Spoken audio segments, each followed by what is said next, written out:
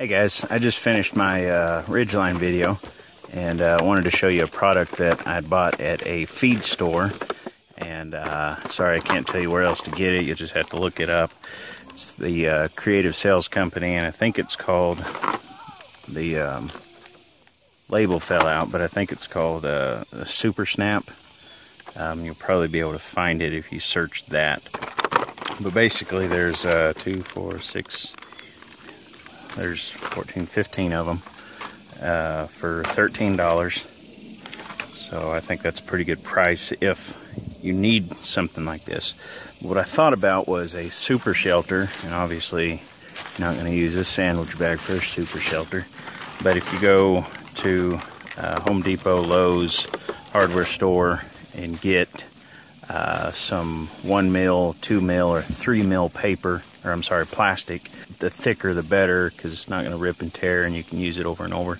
And you'll have to look up a video on how to build a super shelter.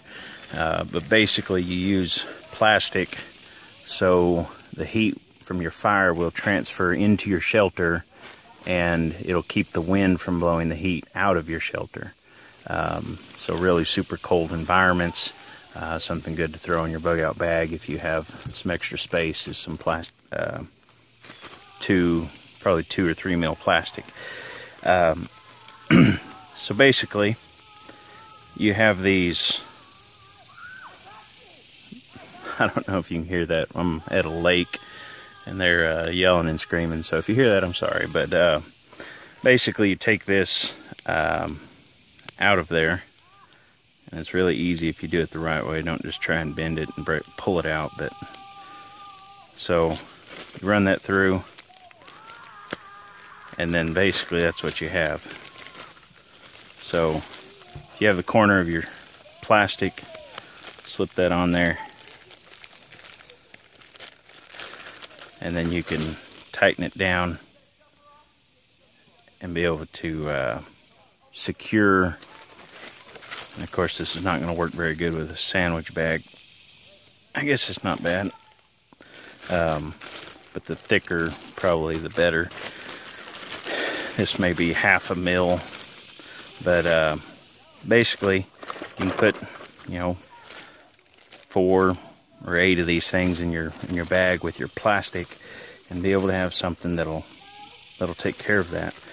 You can also use these on tarps. Pretty much any tarp, even a canvas tarp, you could probably get that to stretch over it. So a nice little product. I always thought it'd be kind of neat too, is to have this, and if you had a nail, you could drive that into a tree and have the head on the outside and have a pulley if you needed one. Just realized you can't see that. That's what that is, and just wanted to show you that. Really not bad for a base less than, well, maybe a little more than $1 a piece, but pretty cool little product, and hopefully it'll help you out.